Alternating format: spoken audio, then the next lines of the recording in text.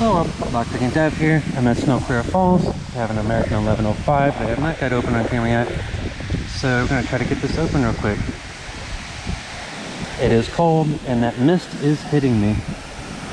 So we'll see how that affects things.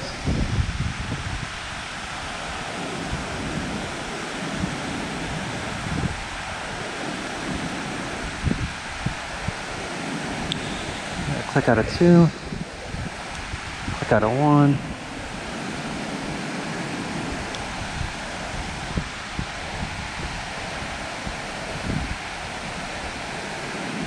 On the back.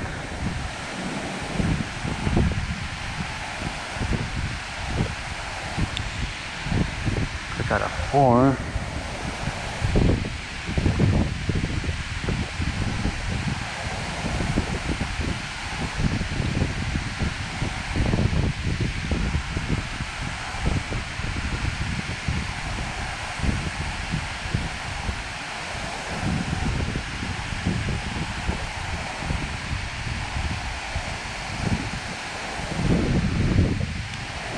I click out of 3.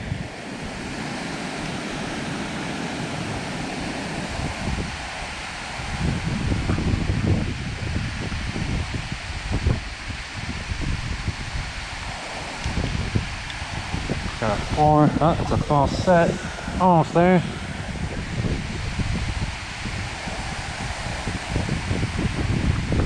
Fully in. Let's get that, and that'll be an open.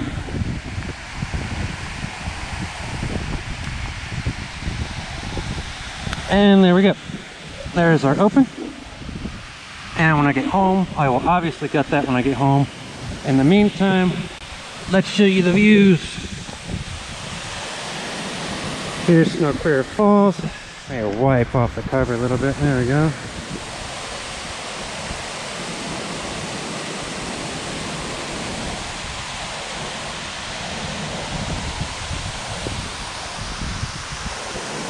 There's the view going down.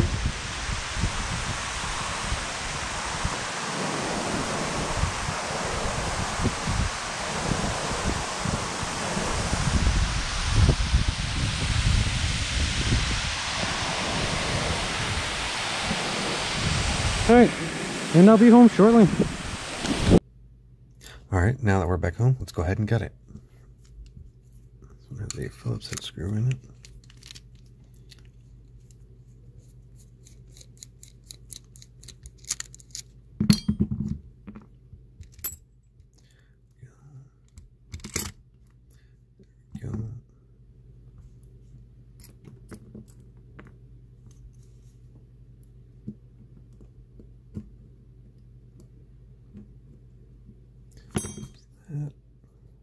C-clip is off.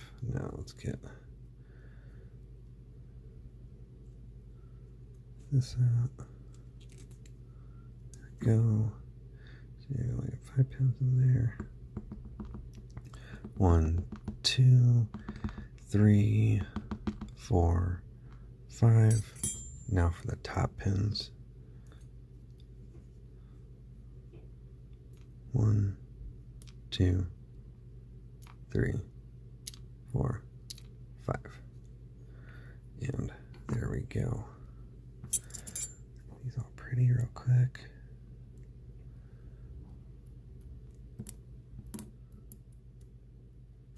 There we go.